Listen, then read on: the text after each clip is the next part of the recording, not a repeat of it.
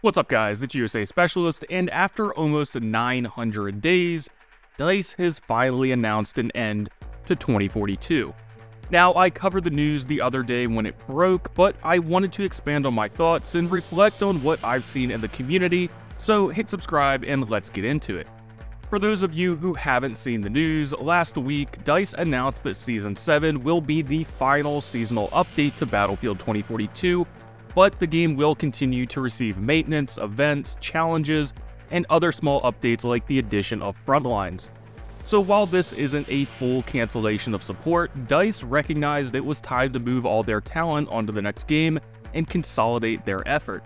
Alongside this shift in support, Battlefield also announced that Dead Space developer Motive Studios will be joining the team, bringing the total number of studios working on Battlefield to a whopping 4.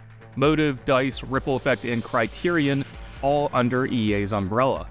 Now, Ridgeline Games and Industrial Toys have both been shut down due to an apparent shift in EA's strategy, which means Battlefield Mobile is totally dead, and the single player is now in the hands of Criterion, the developers behind Need for Speed, but by all accounts a very experienced dev team that helped fix 2042. When the news broke of 2042's end, my first reaction was to think about how much pressure must be off the dev team's shoulders.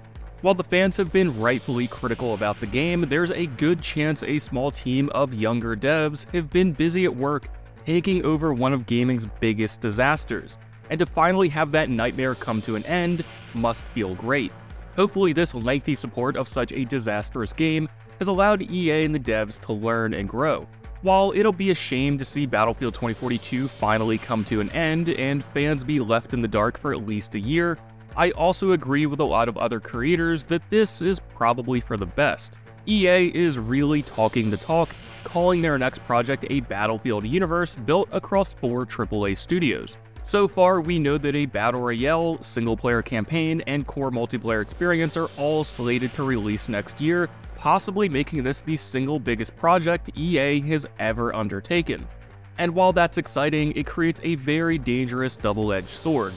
Creating a unified vision with a cohesive narrative across single-player, multiplayer, and a Battle Royale is a massive undertaking. However, with so many resources, so many devs, several studios, and millions of dollars, EA has to deliver after all this big talk. People like Andrew Wilson aren't just hyping up fans, but they're selling investors on an entire universe of live service content come next year.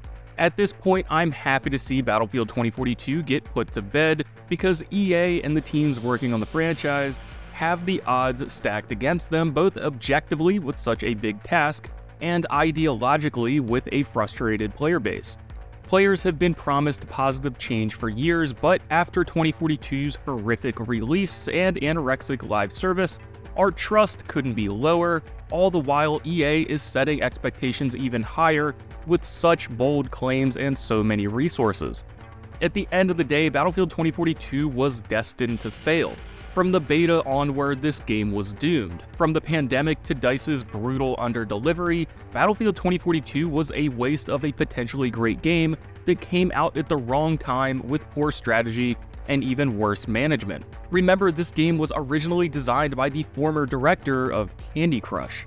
But all things considered, while the timing is a little strange, only 3 weeks into Season 7, the teams behind Battlefield have a hell of a task in front of them, which needs to be executed over the next 12 months, as we can probably expect a reveal around June 2025. To get 4 AAA studios, some of which who've never worked on a Battlefield title, to come together on a buggy game engine and deliver such a massive amount of content in this amount of time is concerning. While the sudden announcement doesn't really bother me, the constant adding and removing of studios does. It has to be so much work to bring in and out developers like that while unifying the vision and sharing assets. While Battlefield has a huge opportunity here, I'm concerned that with so many devs, so much money, and such high expectations, that if the next game fails, it will fail big time, dragging down way more devs, more resources, and more money than Battlefield 2042 ever could.